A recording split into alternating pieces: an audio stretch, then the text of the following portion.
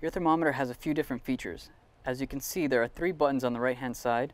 On the top, the first button will allow you to switch between Celsius and Fahrenheit. By default, it comes in Fahrenheit, indicated by the F. If you tap that top button once, it'll go to Celsius, as you can see reflected on the screen. And if you tap it again, it'll go back to Fahrenheit. Going on to the second button, it's the hold button. What this does, whatever temperature the thermometer is reading, if you tap on the hold button, you'll see that it'll say hold on screen. And what that does is that it holds the temperature shown on the screen. So even if you take it out of the meat or whatever you're taking the temperature of, it'll keep this reading until you take the hold button off again by tapping it again or by closing the thermometer. The last feature is this button here on the bottom, indicated by a light bulb. And what this does is if you touch it, you'll see that there's a blue light that comes on that helps you see the temperature reading even in dark situations. And the light will turn off automatically after a few seconds, or if you close the thermometer, it'll automatically turn off as well.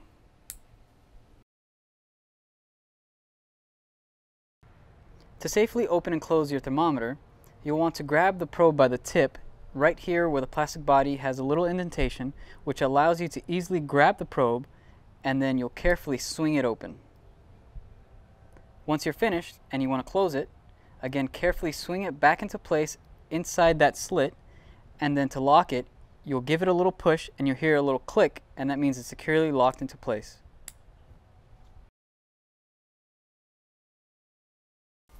The best way to take a temperature of your meat is to come down directly perpendicular at the thickest part of the meat.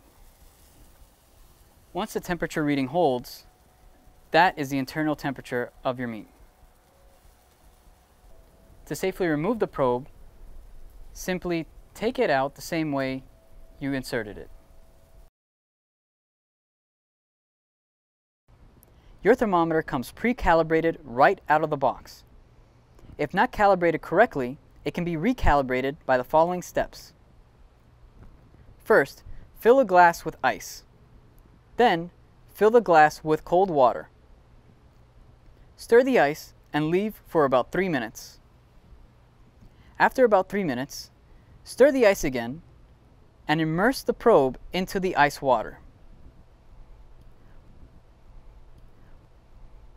Wait for the temperature reading to settle, then press and hold the calibration button, which is indicated by CAL.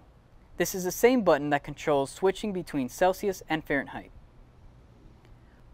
Once you press and hold the calibration button for about 3 or 4 seconds, the letters CALL will appear on the screen flashing. Once it starts flashing, a temperature reading will start flashing as well.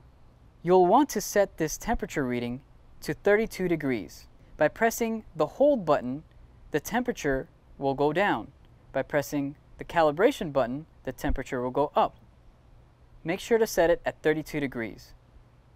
Once you have set the temperature reading to 32 degrees, allow the screen to sit idle for a few seconds until the flashing stops. Once the temperature reading stops flashing, your thermometer has been calibrated.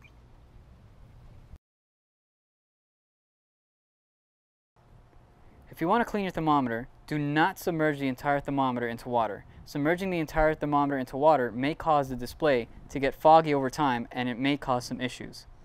Instead, the proper way is, if you want to clean the probe, just simply rinse it off with water.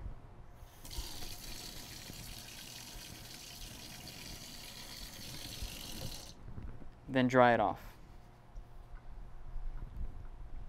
To clean the body of the thermometer, you'll want to get a damp cloth and just wipe off the screen and the rest of the body. Again, do not submerge the body of the thermometer into the water.